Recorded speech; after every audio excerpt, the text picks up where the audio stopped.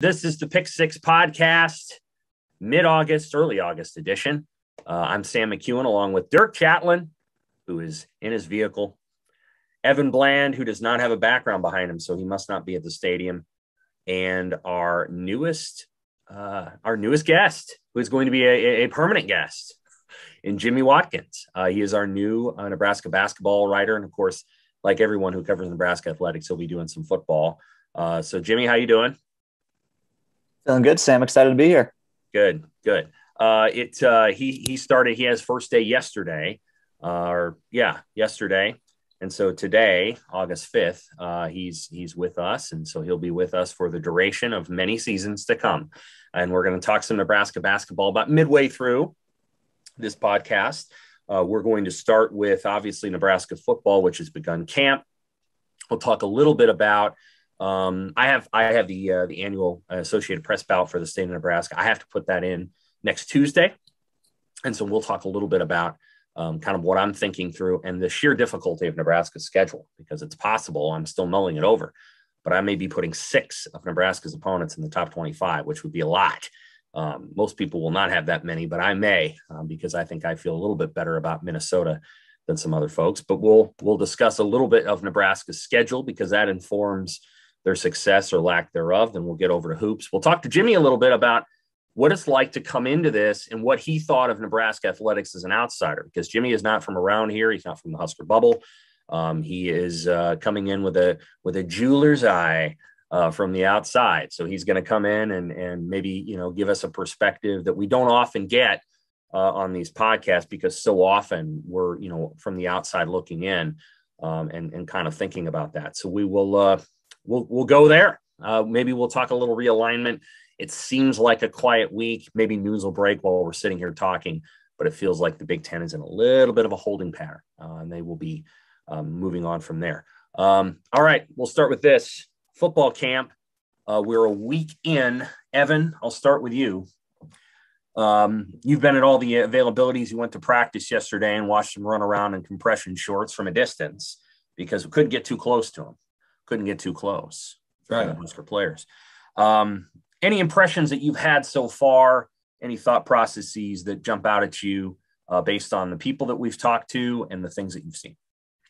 I mean, for me, the fascination comes on the offensive side of the ball. I mean, there's so many knowns defensively. What's left to necessarily learn about some of the black shirts that are back this year. So I've been fascinated with what's going on the offensive side. I mean, we saw Marquise Stepp in action on Wednesday at the little early part of practice that we got to see, and that was notable. I thought to see that, and then to hear Matt Lubick, the offensive coordinator, say afterwards that they might not put him on a so-called pitch count after all. They might, if they had a scrimmage or if they had a game at that moment, they'd let him roll, let him go. So I thought that was notable at a position that remains really unsettled with him and Gabe Ervin and Sevian Morrison and Marvin Scott and Jaquez Yant and Ramir Johnson. I mean, the list goes on and on, but having Stepp as part of that conversation, I think, is important as Nebraska is looking to determine a feature guy and determine one sooner than later.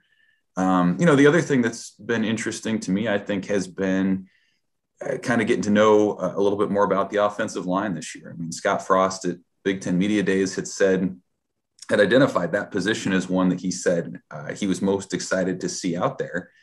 And I felt like, especially in some of the availability this week, talking to guys who've been in the program a long time, there was just more continuity there. And it's in such stark contrast to a lot of the offense, where they're essentially starting over at running back, they're starting over at receiver in a lot of ways. But you have this position in the offensive line where you have a number of fifth-year guys that are contributing. You have a couple tackles in Bryce Benhart and Turner Corcoran that are looks like just getting started on what could be multi-year, sessions as some key players for Nebraska. And then just hearing about some of the guys that live together. I mean, you're talking about a lot of older guys rooming with Teddy Prohaska and Henry Letusky, who were still teenagers. And just the continuity that seems to be building at that position is really interesting. So I think as we start to form an opinion about what Nebraska's offense could be, it's a lot more popular to talk about the skill position guys, but it feels like the guys in the trenches really are establishing some continuity that we haven't seen in Nebraska in a while. So those are a few things that stood out to me.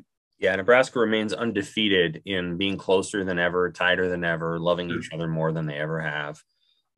This is the best it's ever been in terms of chemistry. That seems to be a message that is just remarkable. I mean, one year it's barbecues, it's bass fishing, now it's golf. It just keeps going on and on. I will say this, that and that's the cynical side of me saying that, but let me add this, that I think when you're in a year 4 of an operation, I do feel like there is a shift in all of the leaders on this team are probably all pretty much Frost guys. Matt Sichterman obviously was signed in 2017, and so I guess he's a little bit older, but Matt Farniok and Brendan Hymas in many ways were Mike Cavanaugh's recruits, and you'll notice that they were very appreciative of Cavanaugh on the way out. And I felt like, to some degree, even though I think both those guys are going to be really good in the NFL, once COVID hit and they knew that their senior season was going to be messy and kind of screwed up and all kinds of things, I think there was probably an understanding on some level. Well, might as well get this through this year. And so both of them got drafted. Both of them, I think, are in the 2 deep. Both of them have a great chance to have nice careers in the NFL. I think both of them are talented players. But the leader of this particular offensive line is Cam Jurgens. Mm-hmm. The leader of the wide receiver room are all guys that, quite frankly, joined the program in the last 2 years. I mean, Levi Falk is a leader in that room. Samari Toure is a leader in that room. None of these guys have any sort of tethered experience to the previous coaching staff. At running back, it's literally all Ryan Held's guys. And, of course, Adrian Martinez has never known a different head coach. Austin Allen kind of did, but I think Austin Allen, belongs now to this coaching staff. Travis Vokalek didn't know anybody else. And so part of what happens is, if you're in a place long enough, you begin to embody the values, whether you like those values or not, of the leadership structure. And I think as a result, it feels a little bit more cohesive. And so when I think about the things that I've appreciated, at least over the first week, I think the coaches, when we went to practice yesterday, they were coaching the kids a little harder. It wasn't, look at how nice we are to the players. And they've been more honest about about players' flaws, which I appreciate. Now, Greg Austin's always been honest about that, but I think there's a greater honesty there with some of the coaches, because I think they know these are all my guys.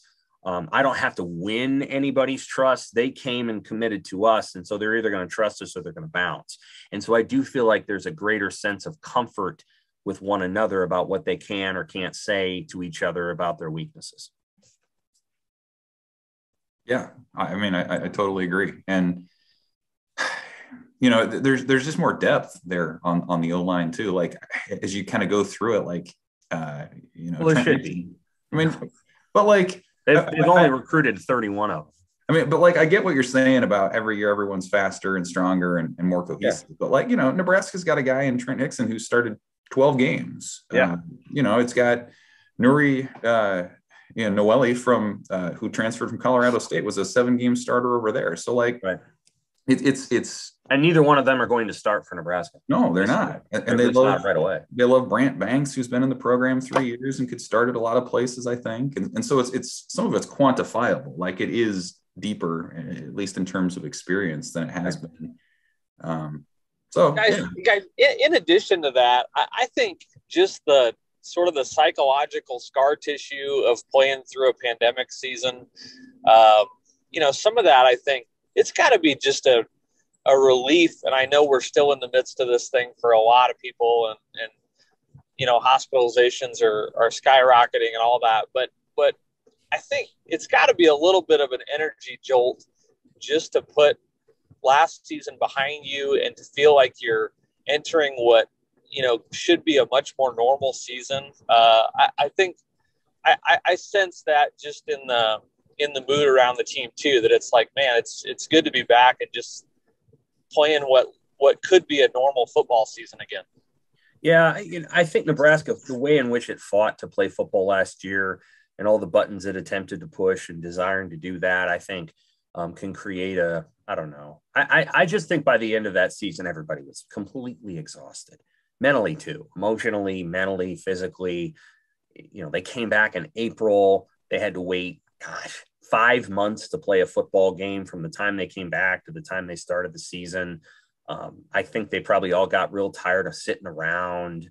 So I think there was a level of exhaustion within that program that probably doesn't exist. That probably doesn't exist at this moment.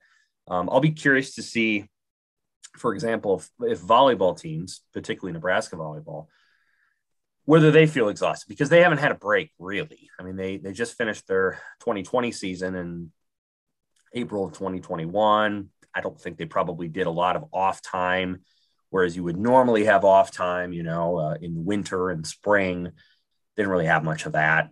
So I think I'll be curious to see if they can sustain, the 30 game schedule or whatever, if there's lulls in the middle of the season, or just like, we didn't have our A game because we've been at this for a year. Football doesn't have to deal with that. Men's basketball doesn't have to deal with it. They base those two sports, the big ticket sports, basically stayed on schedule. Hey Sam, just one more thing. When you go through an experience that bad, I also think there's sort of a moment when you get to the end of it. It's sort of like, are you in or are you out? And if you're in, I think you just naturally kind of commit, to it. That was a really bad experience for basically everybody involved, and you saw some attrition at the end of it. I think if you stick around, you just naturally are more all in than you ordinarily would be. Yeah, I think that's fair. I think that's very fair. I'm reminded by usually each summer college football reporters talk a lot about Phil Steele, but his magazines haven't necessarily been in all the places they normally are. And so I bought mine via download or whatever. And it's worth noting that, again, and I'll bring this to Jimmy here in a second, within the Nebraska bubble, we know a lot. We have a lot of local knowledge within, about Nebraska football. I think we would all say that the offensive and defensive lines are about as good as they've been in a while. Well, Phil Steele doesn't rank either of Nebraska's offensive and defensive lines inside the top 50 of his position groups. You know who's in there? Liberty. So, to me, it's notable that when you get out, when you kind of go outside the bubble, the Xavier Betts opinion of we're going to shock everybody, dissipates right about the time you go across the bridge to Iowa. But people don't see that. They don't feel it.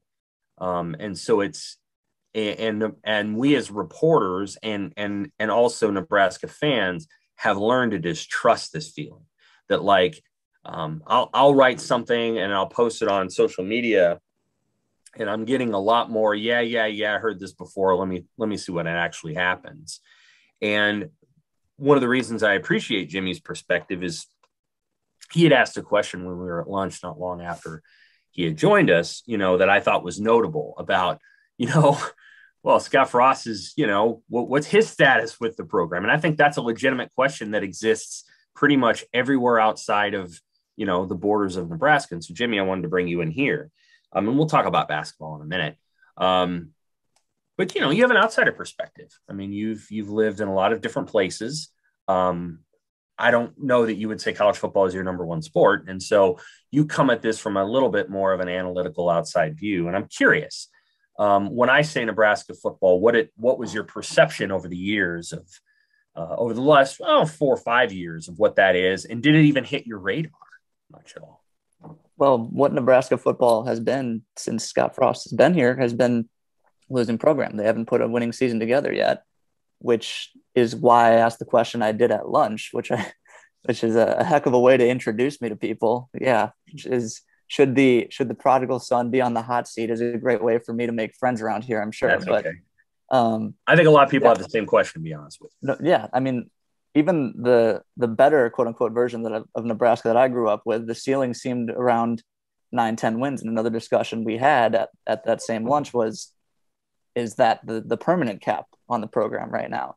I'm sure that there's a lot of people around Lincoln and in that program who still believe that they can get back to the glory days. And maybe that's in part because they're constantly reminded of them by every face that has significant power in the program. Not every, but the two biggest faces in the program right now are both stark reminders of those days. So, yeah, I think that the outside opinion of Nebraska has a shorter memory, I would say, than probably the people around here do. Yeah, I think it's hard for people who, and Dirk went through the 90s, as did I. And I think we went through it on the younger end of it. I was, I was 17, 18 years old. I was a senior in high school in 95. Dirk, I think, was freshman or sophomore. And that was probably a good way to do it, because when I went off to college, they still won a natty in 97. But, we also saw the shift to Solich and the gentle decline into the good night. And I would say this, there is a religious quality about the 90s, specifically 93 through 97, that almost has a, sort of mystical power over the whole program. Like it hasn't really ever worn off. People look back at that time and they imbue themselves with a faith and hope that could happen again. There were probably very specific reasons why Nebraska was able to have that success at that particular moment. It isn't necessarily related to the decency of them as human beings. And some of that often comes up of like, well, the real way Nebraska is going to get back to where it used to be is they just have to be the best human beings again. And I'm not suggesting that there weren't great people back then. There were. That held values that I happen to agree with in many cases. But I think Nebraska was really good in football for reasons that were above and beyond the quality of their character. And character alone might not get you beat against far less talented teams like Northwestern. And Northwestern is far less talented than Nebraska almost every year. But it's not gonna get you a win over Ohio State or Wisconsin on that topic alone. And so I think Nebraska fans still struggle to maybe appreciate how good Nebraska was then, and contextually how much better they were than their competition. Everybody's gotten better. That's the other thing. Nebraska's gotten a little worse, maybe a lot worse since the late 90s, but everybody else has gotten better. And with the maybe exception of Kansas, like, teams care now about college football. And a lot of teams didn't care in the 90s. Now they do. And it's much harder to just win games by rolling the ball out on the field because you care more than the other team. The other thing that I would add to that too is I think Nebraska football often gets caught up in trying to be more than just a football program. Right. We felt that, I think, last year with the pandemic, where right. Scott Frost and the administration felt a responsibility, say, to the local economy to get things going, or they feel maybe a certain responsibility to the way things should be done morally or ethically. And right, I'm That's always a challenge. It's hard to take those things on. And you talk about like the bubble that we live in, Sam, and I think sometimes it's easy to kind of forget that. And then you go to Big Ten Media Days, or you go and you see some of these other programs, and they're doing football. Like, that's, right. Life in the state is not based around those other programs. And in a lot of ways, that makes Nebraska's fan base special and different and pretty powerful. But in some ways too, it can be draining, because you're trying to be so much more than just a football program. And I think sometimes people within that program feel that burden too. Mm-hmm. Agreed. What'd you think of some others yesterday, Evan? You watched him for a little while. He's the backup quarterback. Adrian's obviously going to be a starter. They're going to say all kinds of stuff about Adrian. Critics are going to say whatever they say, but ultimately Adrian will or won't based on his performance. But what about the backup? What did you think of Logan yesterday? Well, I thought what was most notable was that, his throwing motion was a lot smoother than it was in the spring. And we saw him a lot more in the spring, mm-hmm. at the spring game, of course, and some of the open sessions.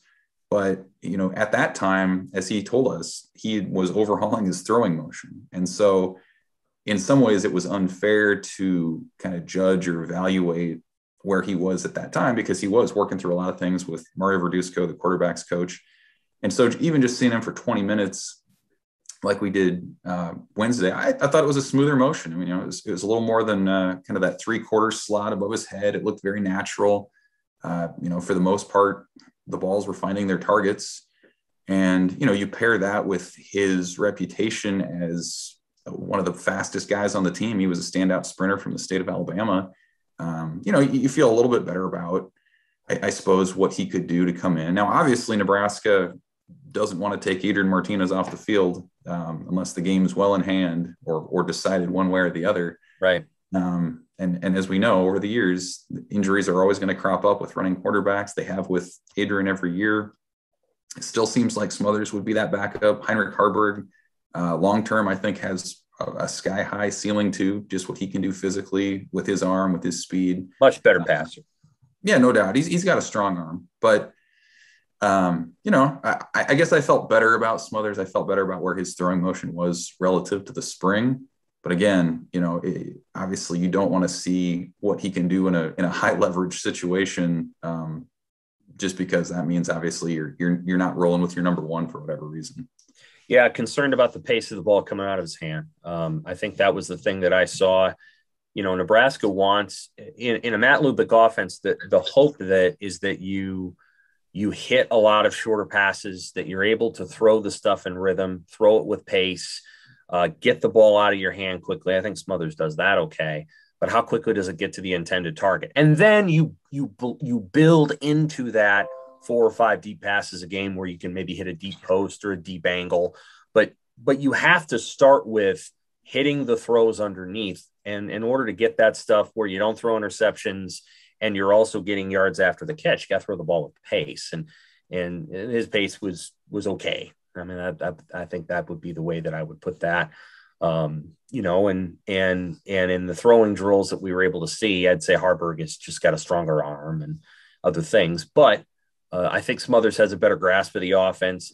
And again, Nebraska football lives in this on offense. They live in this world where they'd love to do what they want and what they like. But if they can't get protection, a downhill running game, and receivers open, they have to lean on the quarterback to run.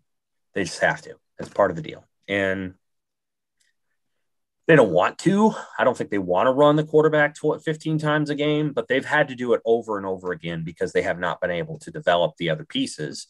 And I think Smothers is better equipped at this point to deal with the wear and tear. Harburg is still pretty thin. I know there was a message board rumor rolling out there at some point that Smothers was 180 pounds and Harburg had gained 30, and there's been a lot of misinformation, I think, about that position, generally speaking, over the years. But that was misinformation. I mean, Harburg still has lots of weight to gain and will gain it over the next 12 months, whereas Smothers actually looks fairly into his body. He's the shortest of the three top quarterbacks. Hey, Sam, can I ask a question? Please. I just want to back up 2 minutes because I think we would all agree that the attention and the publicity surrounding Nebraska's program in reference to what you guys were talking about has been an inhibitor rather than a boost. It's gotten in the way, the constant noise around the program, the sense of, maybe the sense of too much hope or too much hype going into seasons. And I'm curious, like from Jimmy's perspective, because I don't look at Kansas basketball and say, oh man, look at all the attention on that program. That must be really wearing on the players and must be getting in the way of their success. At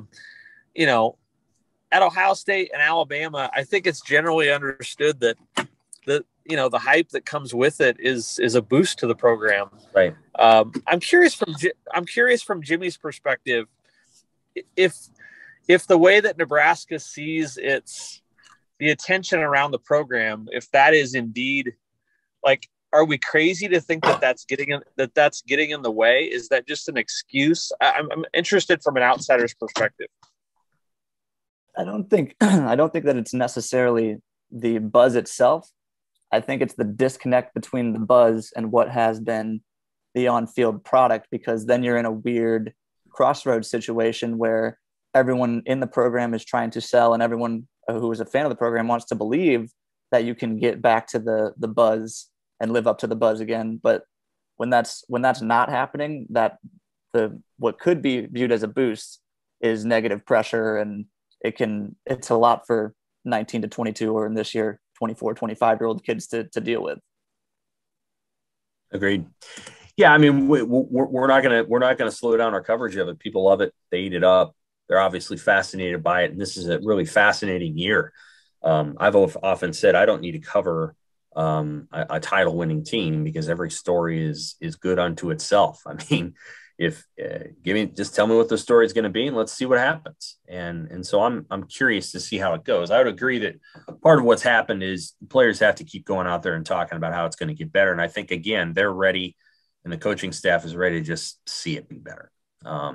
It'll be I think a more enjoyable experience. And if I sense the coaches the assistants especially, there's an urgency there. They're tired of losing. The special team stuff that Evan and I saw yesterday, we have not seen at the open periods that we've been to before. The intensity was up. Scott Frost is in the middle of the group. He's not leading it, but Mike Dawson is, and he's barking and he's loud. It was different. I mean, I think there's a fed upness among a lot of these guys where I think they're just ready to do the things they need to do in order to win games. I don't know. We've all faced these moments in our lives where, maybe we weren't at our best, or we were frustrated, or, we didn't bring our A game. And then all of a sudden we're like, you know what? I know what I got to do. I got to do this, this, and this. And my life will get a little better as a result. And usually those are things where you don't have somebody trying to stop you from doing it like you do in football. But I think that's part of what's going on is I think they're a little fed up with mediocrity. The defense was fed up with that last year. I think the offense has gotten to that point too. I think they know better what they want to do. And I could talk about schematics all day long. Certainly I could do that. I won't, because there's a time for that, and we're getting closer to it. But I like what they're going to try to do and blending some of Lubick's vision with what Frost does. I think they're getting away from the we think that we're going to get 17 yards on a sweep because all of our offensive linemen stepped to the right while the running back went to the left place. They're not fooling Northwestern with that. It's just those plays did work in the AEC. Especially when you got guys that can run a 4.340. But A, they don't have guys that can run a 4.340. B, it's not fooling people as much in the Big Ten, and so they're moving away from some of the all we have to do is line up and trick them plays. I mean, they're not doing as much of that, and I think they've had to build some structure in, and not a ton. I'm not trying to suggest that they've overhauled it, but I think you are going to see a little bit more of, hey, we need to do some of the plays that a lot of other people do. We just need to do them better. And I think that's part of what we're seeing. We'll get to Jimmy in a minute with basketball and all of that. I want to talk a little bit about the schedule, though, since obviously Nebraska is playing one hell of a hard schedule this year. I have to put together an AP poll, an AP ballot, preseason AP ballot. And it's the only ballot that I do each year where it is essentially predictive. I'm a weird stickler for performance after that. People kind of know how I do things. I'm usually an outlier in my voting to some degree compared to the rest of people. So my poll moves around a lot. My ballot's a lot different each week based on what I see in performance. But the first one that I have is predictive because we're not basing it on last year, somewhat on last year, but also somewhat on what we think is going to happen. And I think there's a distinct possibility that when I'm done with this thing, I could have 6 teams that Nebraska plays this year that are in the top 25. That would be half of the schedule. Obviously, Oklahoma and Ohio State are in that group. Wisconsin and Iowa are in that group. And then I have to chew on Minnesota and Michigan.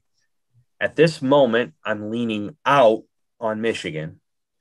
And I would say that I'm leaning in on Minnesota. I might be the only person that ranks Minnesota, but that's kind of the way I'm leaning at this point. But Evan is, we're going through our special section stuff. We obviously have to do the schedule, and we kind of break down each game. I think you have the first half of the schedule in our special section. So you have all of the non-conference and some of those earlier games. When you look at Nebraska's schedule this year, A, how excited are you to actually cover all these games and all these spots? But B, how daunting does it seem knowing what we know 1 week into camp? Yeah, I mean, from a coverage perspective and just like an enjoyment of football games perspective, it's fantastic. I think it's a really interesting, fun schedule. I mean, going to Oklahoma is going to be a ton of fun. I think Illinois week 0. I know a lot of people don't love Champaign, but I actually kind of like that trip especially among the West trips that are out there, because it's not Purdue. Because right, this is true. I don't know. I don't mind the trip. It's very Midwesterny, and the foliage is good. Whatever. But it is quality foliage on the way to Illinois. No foliage on August 28th, Evan. Sorry about that. There's foliage. It's going to be green. There's corn. Yeah, and truly, I tell you, I don't know why I just said it like that, but anyway, Illinois is so rural. Like it's more rural than Lincoln. Champaign, Illinois is truly in the middle of a rural. It's rural. You have to actually carry the R out. It's so rural. And part of it too is I like going to places that I wouldn't go to like on my own free time. Yeah. Like I as an individual have no reason to ever go to Champaign, Illinois. So to go there to see a football game is fun. It's different. It's it's a different experience, and it's not Purdue. Anyway. I mean, the first half is interesting. Illinois to start is such an interesting kind of spicy tone setter for the season, because you're not kind of dipping your toe in this thing with a couple home non-cons where you get everybody, falsely excited for things and your stats are ballooned or whatever. I mean, Illinois, I think, is a perfect sort of, standard to start with, where you have a team with a new coach and Brett Bielema, who's very accomplished in the Big Ten, that is bringing a lot back, and it's a conference game for Nebraska. So if you lose that, I mean, obviously your mood going forward is going to be tough. That puts a cloud on the whole season right away. But if you win that, you got Fordham and Buffalo after that. Buffalo's starting totally over right now. I mean, there's no reason you can't be 3-0 and looking forward to the Oklahoma game and what that could mean, as opposed to dreading it and hoping you don't get embarrassed. And then from there, Michigan State is really fascinating too, with essentially a new coach and Mel Tucker, who got things going last year. That's fascinating too. So like, I think when you look at the first half of the schedule, to me, it's about, can you build some momentum, right? Like Scott Frost's his first game gets, rained out essentially. They start 0-6. Ohio State last year was a major bummer. And so, the Colorado overtime loss in 2019 Nebraska's fault. Got things started. So like, it just feels like, man, every year they've started behind the 8 ball. If you can start 3-0, if you can start, 4-1, and maybe start to build something, then this thing gets interesting, because you talk about storylines. We've had kind of the same storyline the last 2 or 3 years. Can they flip that a little bit? And if they can, then the second half and some of those teams you're talking about in the top 25, suddenly those become interesting games, instead of just kind of, kicking somebody when they're down and finishing the string out. It is totally amazing how bad Nebraska's starts have been. I mean, it's just, if you were like drawing out worst case scenarios almost every year, it would look something like it did. I mean, Ohio State, they looked okay, but you're absolutely right, Evan. I mean, if they can get off to a semi-hot start, it will feel totally different around this program. Their inability to get anything going or sustain any momentum the last few years is, and even last year, with the exception of basically November of 2018, they just haven't been able to get anything going. And the first 3 games of this year is a really legitimate chance to do that. Let me ask you this, Dirk. Will it feel different if they start 3-0 and then get throttled by Oklahoma? Well, I think no matter what their record is, going into the OU game, there's going to be a lot of fear that they're going to get humiliated. And in some ways, that thing will compare to the Ohio State game last year, where Nebraska fans are going to go in and just hope they can, save face. But no, it's a good point. I mean, no matter how good you start, you've got that OU game sort of waiting for you. And I think it's really important. Nebraska has been humiliated several times over the last 5 years, and that's an important game for your national reputation, just to be competitive. Mm-hmm. This is the best OU team since 08, Jimmy, on paper. On the field, it's probably that good too. They're the number one team in the country. I think they're going to be preseason number one because Alabama cannot speak to its quarterback yet. And Clemson can. They know who it's going to be for sure and how good he is. But I think Oklahoma will be your preseason number one. So I don't know how Nebraska fans will feel about that game. They're going to play the best team in the country. See, we're talking about insider, outsider perspective here. Outsider perspective, people are watching that Oklahoma game. They're not paying attention to Illinois. They're Right. probably not paying attention to Michigan State the week after that or Northwestern the week after that. They're paying attention to Oklahoma. They're paying attention to Michigan. They're paying attention to Ohio State and Wisconsin. I think that's exactly right. That's where this team's identity will be defined right there. Yep. The players very, very much want that Oklahoma game.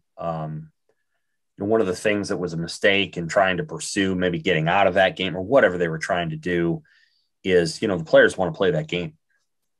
They want to play that game. And that's like a bowl game scenario. There's going to be 5 million people watching it, and players know that.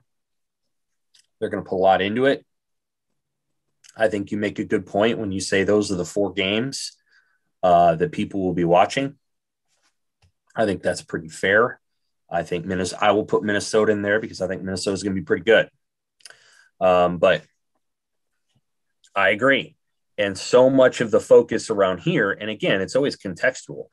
When we think of Nebraska football, we think of how is Scott Frost going to keep his job by going 6-6 or 7-5 this year so that we can go on to next year and see if he can do that too.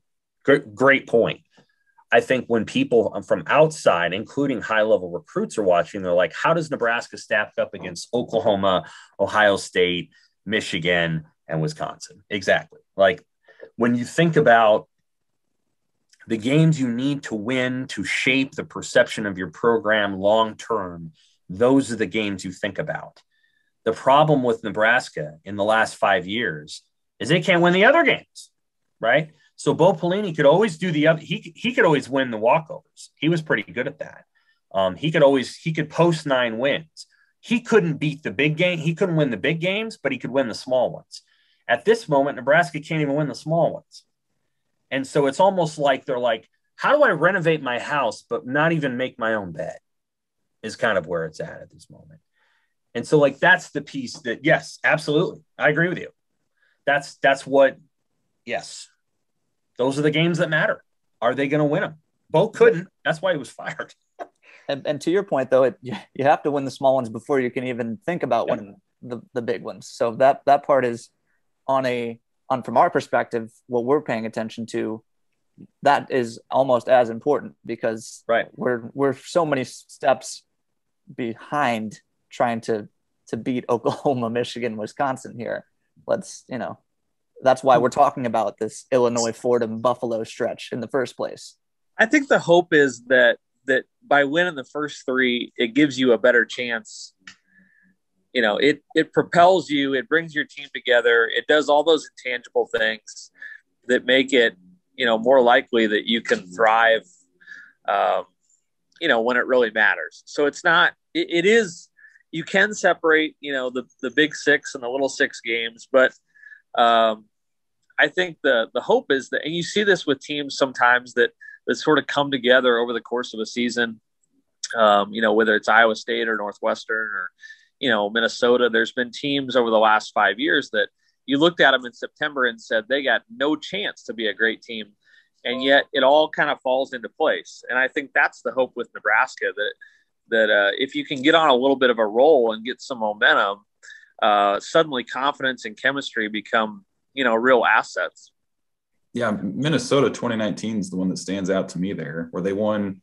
Who was it? They barely beat in that first month, like South Dakota State or something like that. Fresno State and South Dakota State. Yeah. I mean, they barely hung on. And then by the end, they were looking good. But the other point I wanted to make too was, we talk about kind of success relative to expectations. And so you think like who in the Big Ten has been Nebraska's peer in the last 3 or 4 years? Maybe Purdue, in terms of a team that's had roughly the same amount of success. And so, if you're a Purdue fan, nobody would expect Purdue to go in and beat Oklahoma. Nobody would expect Purdue, or nobody's, I guess, using, the Wisconsin game as a measuring stick for Purdue. And yet Nebraska, which has had similar on-field success of late, is kind of graded on this different level because it's Nebraska and because, whatever. So I think that kind of plays into it too, where it's just, people kind of have this outdated view of Nebraska as a national program. And so they're judged more harshly than a team kind of performing at the level that it actually is. Evan has both trashed Purdue and acted as a spokesman for Purdue on this podcast. That's pretty good. It is. Once you go there, you'll know what he's talking about. Once you get on the back of that golf cart and ride to the stadium, it's an experience like any other. Unlike any other. It's like the Masters, only in reverse. True. All right, let's talk some basketball. We had two media sessions with basically every player on the team except Hoiberg's kid, I think. That's about it. Like every scholarship guy. And, you've also talked to Fred a little bit. I know you haven't been here long, but I'd love to hear just a little bit of your perspective about what you love about basketball, why you love the sport, what you've seen of Nebraska so far, what it feels like, and what your impressions so far of the players and the coaches have been. All right. So I love basketball because my family played it. My mom and dad both played small-time college ball. I've played it my whole life.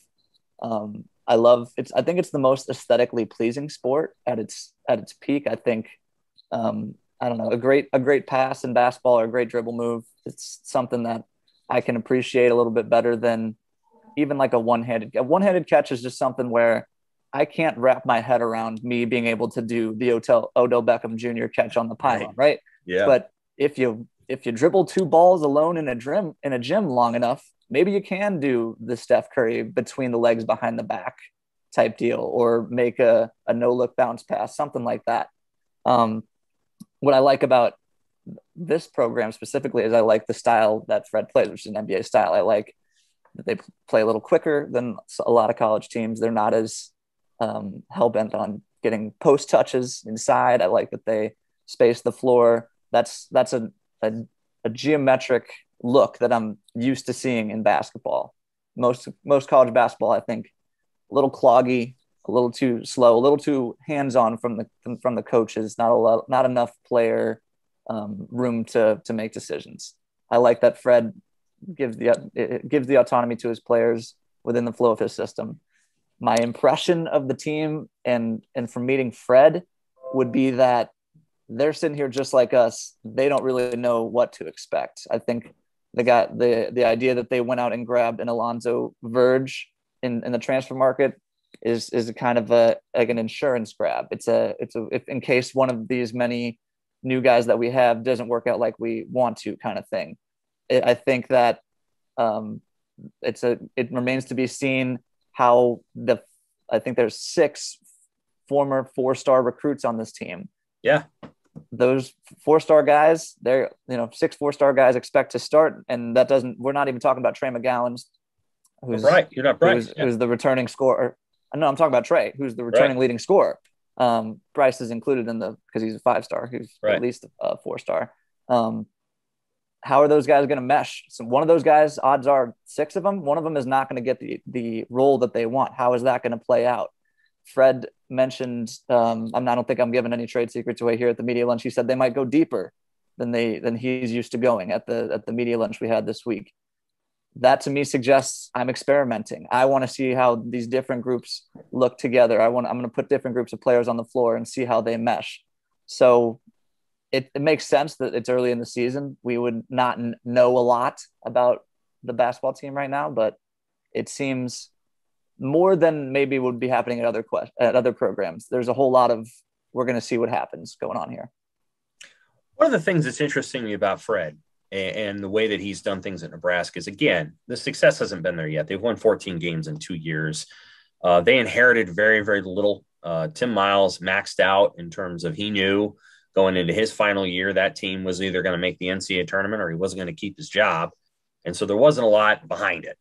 And so when they got here, there wasn't much there, and they had to do the best they could to make a program. And that team wasn't very good. And they knew it, and they revamped. And then the second team was hit by COVID at a bad time, and it was a weird schedule, and the Big Ten was awesome and all the rest. But Fred's never wavered from running the offense. He's stuck to the plan. He's stuck to his template, and they play with pace. They play with a hell of a lot of pace when they probably could have won more games not doing it. I mean, they could have slowed things down and probably at some point beaten Maryland. And Maryland is a team that I think, again, Maryland's a fine basketball program. I think they're 3-0 against Hoiberg. But gosh darn it, I think Nebraska could have beat them. But they played fast, and, you know, they played at one point, and when they played the back-to-back games, I'm like, you guys need to slow down. I mean, you're playing back-to-back road games. Play Maryland into a loss. You keep playing them into a win. But he has stuck to his guns. He's really stuck to that template. And do you think, just again, first blush, that he has the players that can actually embrace and excel in the template that he wants?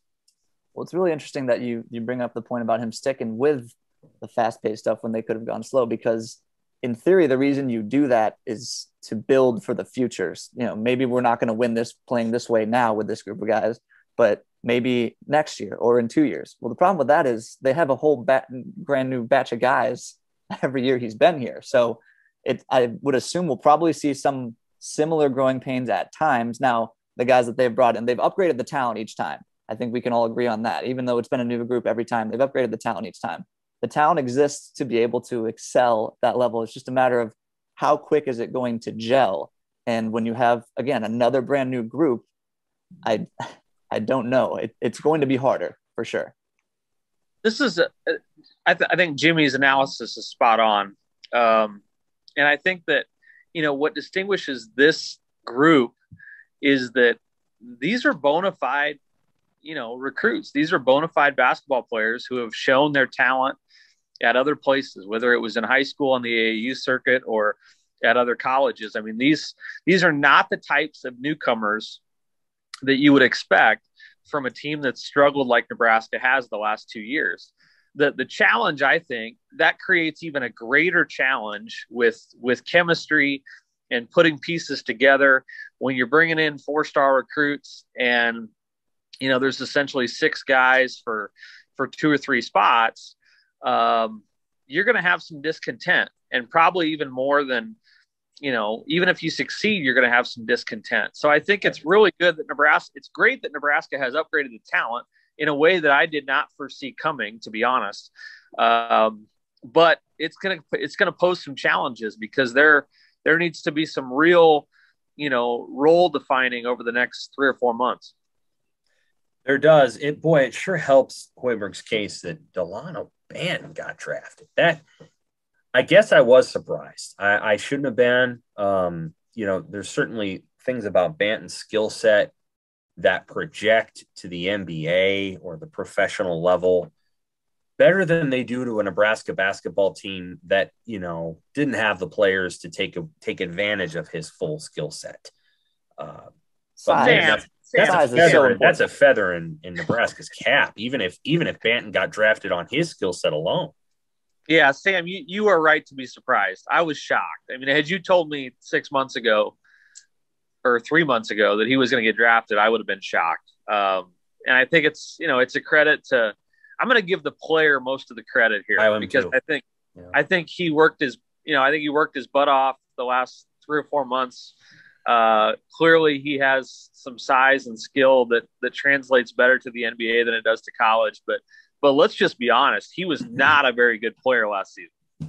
Well, can I play devil's advocate? Like, why? I would like to hear an explanation of why that's a feather in Nebraska's cap if the guy who NBA teams see as a good player didn't have a ton of success at Nebraska. I mean, we talk about that in football a lot where, hey, Nebraska's D-line wasn't all that great 2 years ago, but they had 3 guys now on NFL rosters, and that was seen as an indictment on the staff. So how do you kind of flip that around and say that that's a good thing for Nebraska?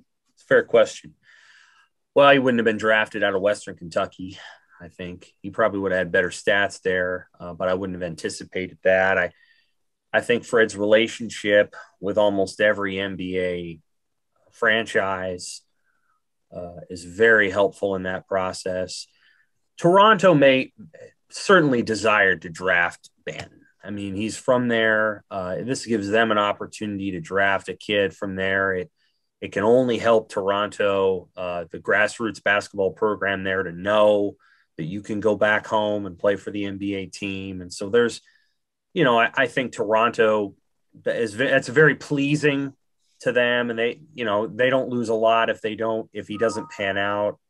But Banton spent 2 years in a system that is very similar to what he's going to go to at the next level. It's not unlike pro style football teams producing draft picks, even if the team itself wasn't that good. I mean, and the other thing I will say for Banton is that Nebraska, as comprised, could not take full advantage of the things that he was good at. For example, they didn't have that many good 3-point shooters. And so a guy who is 6'9" and can get into the lane and then kick out is not kicking. He's kicking out to 34% versus he's kicking out to 44%. So that guy gets overplayed and Banton can get all the way to the rim. They were collapsing on Banton as the season went on. They weren't letting him get all the way to the rim. And the bottom line is he couldn't make 15-foot jumpers with consistency. But maybe he can do those things in the NBA. We have seen players. One of my favorite players is De'Aaron Fox. Now, Fox is way better than Banton, way faster. But Fox was a terrible shooter in college. He just got to the rim all the time. And then when he went to the NBA, he became a pretty good shooter. And so Banton can improve there. It looks good for Nebraska. It's a feather in their cap because they can go right back out and say, look, we took this guy from Western Kentucky where he averaged 3 points and 2 assists a game. And he was an NBA draft pick 2 years later. Come play for us. We will get you to your dreams. Here's the other thing. It's an easy Evan. connection. Here's the other thing, Evan. When the Toronto Raptors are making calls on Delano Banton or the next Nebraska borderline draftable player, they're not just calling a college coach. They're calling, in many cases, a guy they know, a guy whose opinion they trust, a guy who has operated on their playing field before. I would argue that Delano Banton comes to Nebraska, name a coach on just an average college basketball coach. He does the exact same thing, has the same positional size and skills. He might not get drafted because Masai Ujiri calls college coach X, and that guy, he just doesn't have the same kind of relationship with those kinds of people that Fred does. Yeah, I think there's definitely something to that. So, Fred, for example, when he goes to the Iverson thing, and the Iverson thing turned into the de facto, it basically turned into a 5-star high school combine because they didn't have the McDonald's game. And so the Iverson thing was all weak. And Fred's able to not only receive insight from NBA people, but he's also able to give insight. And so what he's able to bring from that, and what he and I talked about from that Iverson event, I'll just say this: it was all off the record, and it's all turned out to be true. He was able to make a prediction about something that was going to happen that happened, based solely on what happened. And he couldn't be at that thing, but the NBA people were there, and he said, "This is going to happen," and then it happened. So he's pretty insightful. He holds that stuff close to the chest. He's so different in that way than Tim Miles, who would literally tell you everything. Tim was like a journalist. Fred's different in that way, but his insight is valued, and he also listens to knows the right people, and who say the right things. Put it that way. I'd just add one other thing about Nebraska basketball too. And, we talk about the expectations or the burden that can sometimes come with the football side of things. Basketball is the total opposite.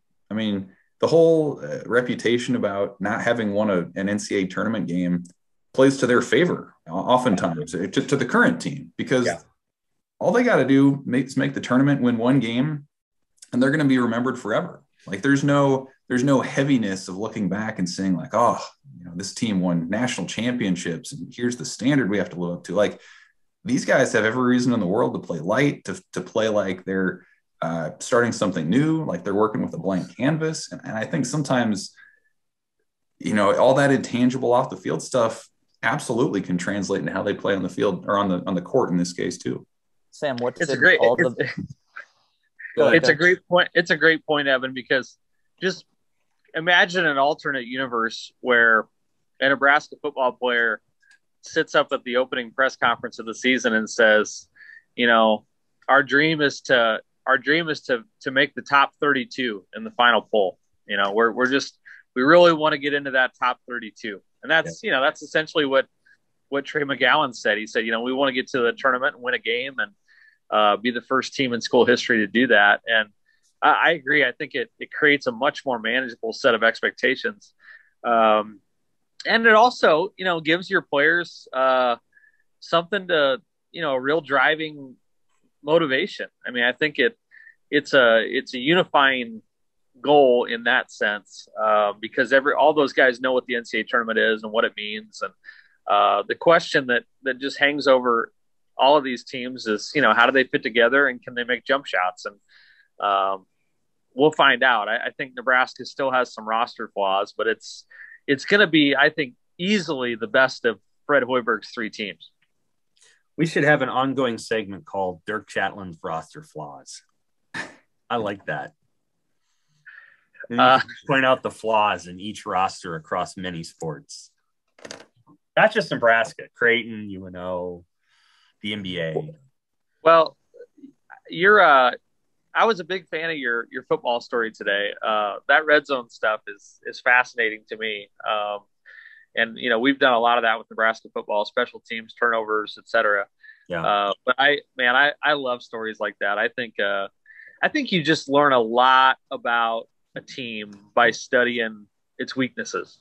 And often it's, how a team changes its weaknesses, but I think I think weaknesses are almost always exposed, and it's we've seen it with both Nebraska primary sports over the last few years.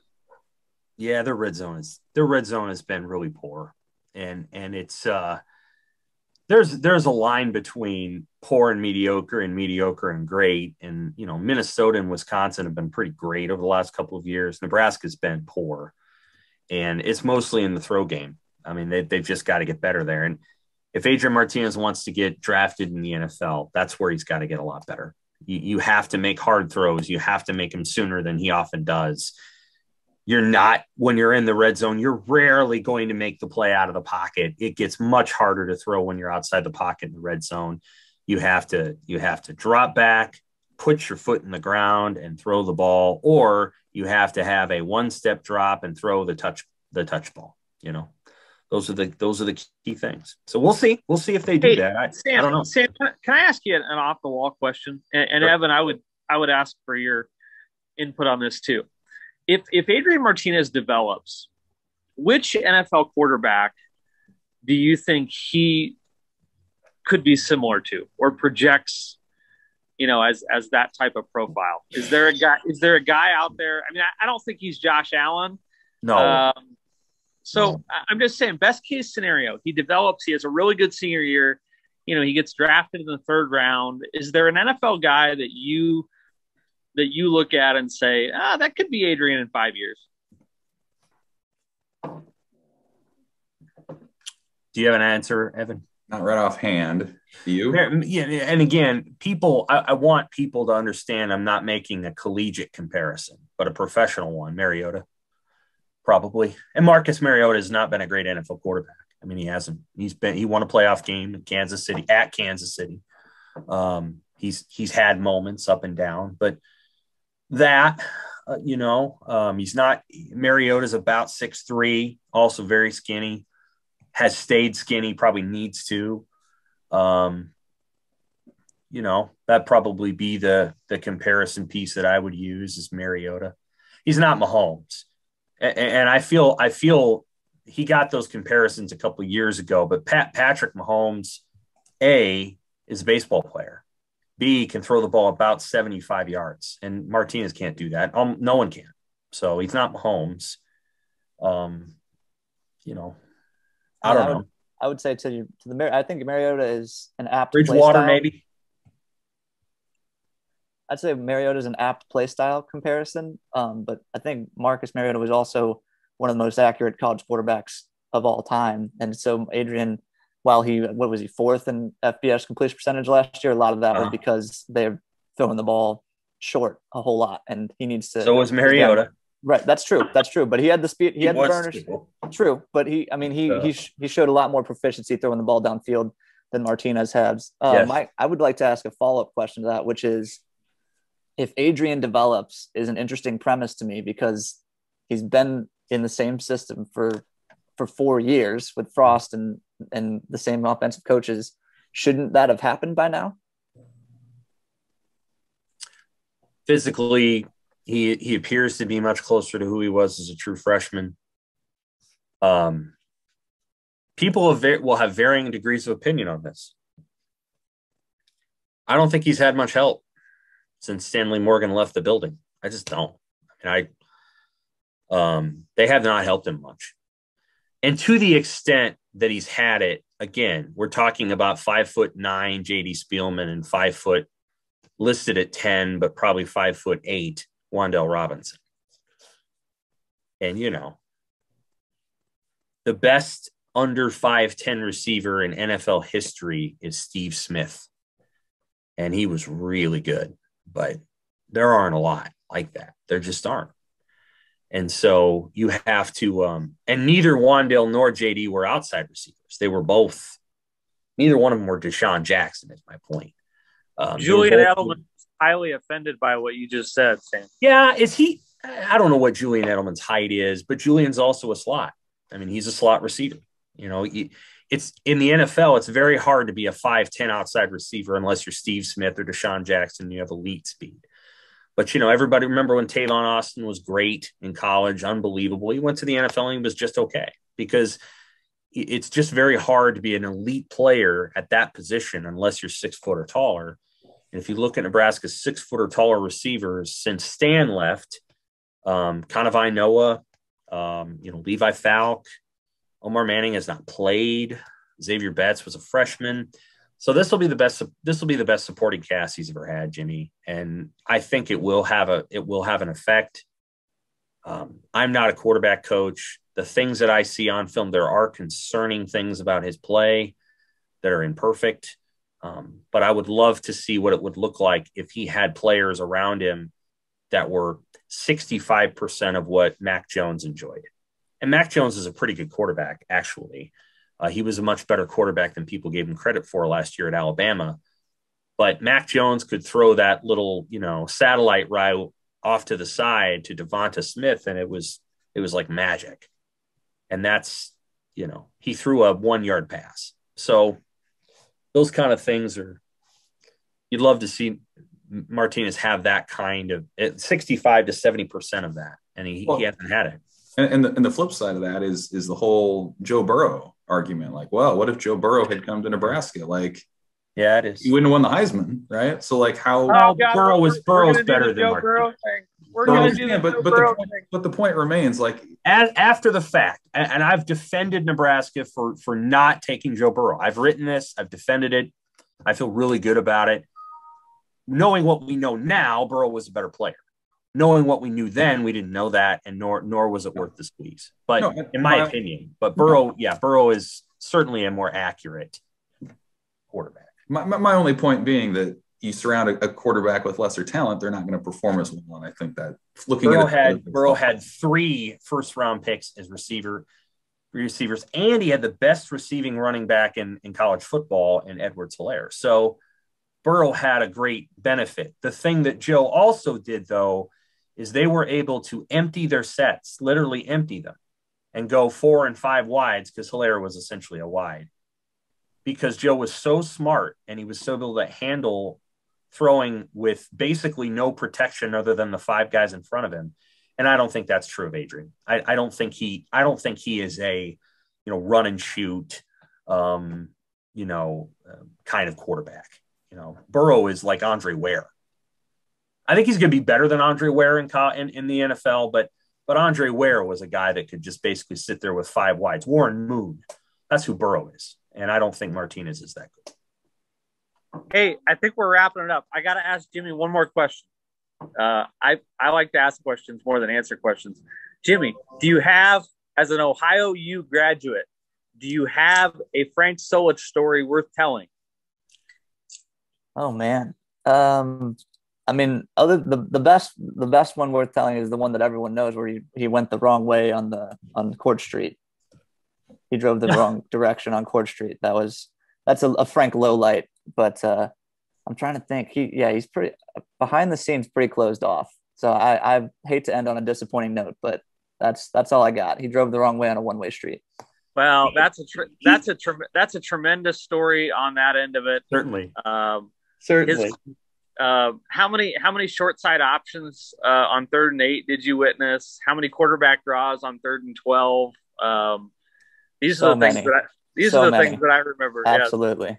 Yes. And punting from the opponent's 37. That's all of that. Frank's reputation in that athletic department, I know that the basketball team had very interesting seasons. Obviously, John Gross was there at one time, and obviously they just went to the round of 32.